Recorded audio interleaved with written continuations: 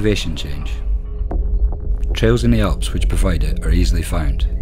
Thousands of surviving ancient paths, tens of thousands of switchbacks, painstakingly built with the square aim of allowing the original users to reach significantly higher or lower ground. The transportation of grown produce to a market town.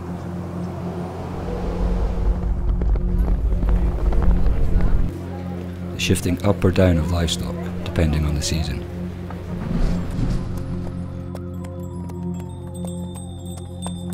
The escape to an elevated fortification to ward off invasion.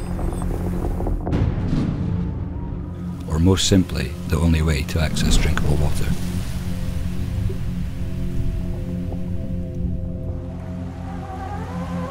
It has often been said that these trails almost feel like they were built for a sport.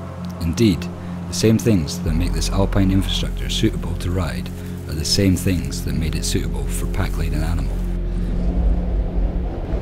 An easiest, shallowest and safest possible route down through stark and otherwise impossibly dangerous topography.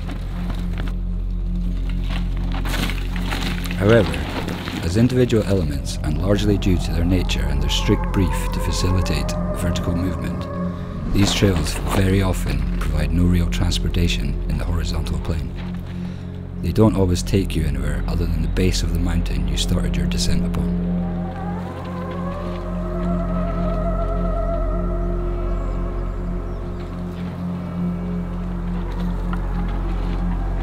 To move from village to village, from valley to valley, our mountain forefathers built longer, more stretched out trails, with less focus on switchbacks and more focus on getting places. However, this type of trail has survived less well and is harder to come by in a modern day. Why? Because over the course of our industrial history, the morphing of a given itinerant trail into a fastest route track, lane or highway has led to the abandonment of another similar trail nearby. The net result being the disappearance of both trails as single track entities.